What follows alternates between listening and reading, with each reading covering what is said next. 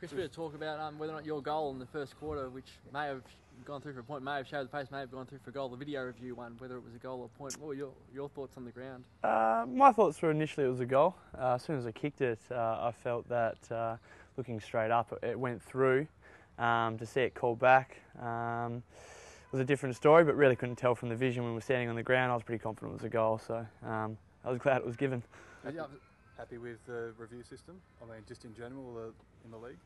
Yeah, I think so far it's been trialled out, and different cases and different scenarios have come up. But all in all, it's doing the job that's expected of it.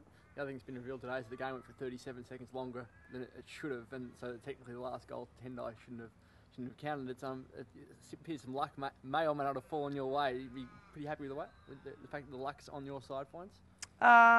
Yeah, you can say that. Football's a funny game. Things happen and different scenarios come up with situations like that. But we're very happy with the way it's ended and coming away with the 4 points. Are you breathing a sigh of relief? It was one that could have ended a bit differently for you guys. Well, Gold Coast are a great side. They're slowly improving. They've got such great talent down at the club, and they really showed it on the night. And for us to come away with the 4 points after a shaky start, but really got going in the second half, is definitely good for ourselves. But yeah, Gold Coast are a great side, and they're going to be challenging sides in the future. What about your game, Chris? You stepped up, you kicked some crucial goals. Are you happy with it? Yeah, I was just happy I did a part of my role for the team. Things that was asked from me about pressure and in the end getting results on the scoreboard, but through the hard work of our defence and midfielders, I was able to do that. Did you have to, in that three-quarter time huddle, what was the message? Was it mentally, did you guys have to lift an extra We just knew the job wasn't done.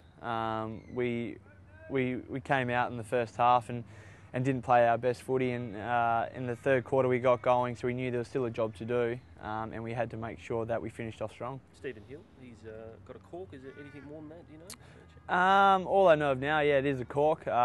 He copped it really early and was struggling to get out of gear. Stephen does give it his all every time, so it was unfortunate that he couldn't carry on, but we had our debut, Lee Spur, come in and did a terrific job. What was the most concerning part of the game for you guys?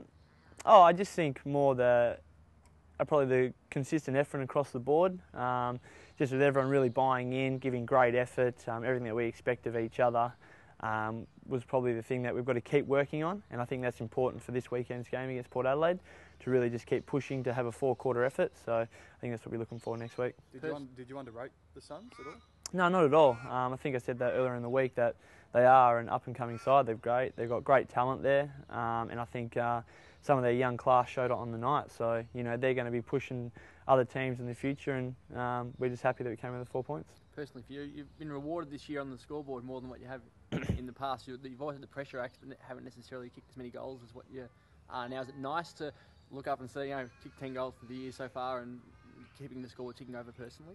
For myself, it's never really been about kicking goals. I know that's probably part of my role up forward, but it's about doing what I can for the team. It's not about who kicks the goals, as long as we're kicking the goals. And I'm fortunate enough to get on the end of some from the pressure and acts of my teammates from defence and mids, and being able to get on the scoreboard then. But if we win and I don't kick any, that still doesn't bother me.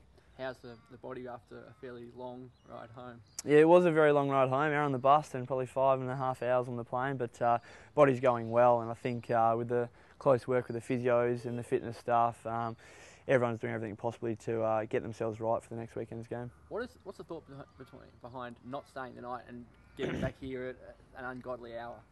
I think most of us after a game struggle to sleep as it is, so the thought process is to get back and get straight into recovery, get straight into our routine, and anything little niggles wise, people able to get scanned straight away, able to get into treatment straight away. So for us to get back and to get into our routine, our recovery as quick as possible, gives us a better chance for us to get up for the next weekend's game. So it's preferable for you to come home straight after the game rather than sleep the night then? Yeah, well, we're back now. This morning we'd be travelling instead. Now we're recovering, we're getting ready.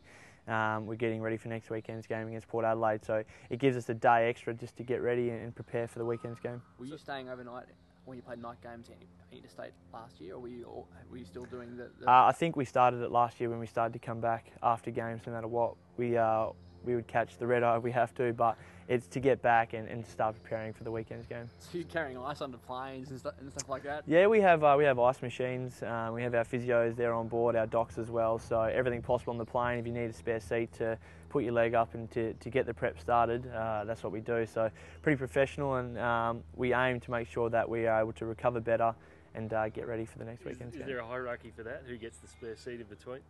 Does Pav get one extra? Not really. I think it's more the respect from the younger players to know that the senior players have been there before, and their understanding of their bodies. They're able to get preference of, if there's business class seats or seats with extra room. So, us as younger players understand that, and one day it'll be for us as well. So what time do you get to the airport on the Gold Coast last night?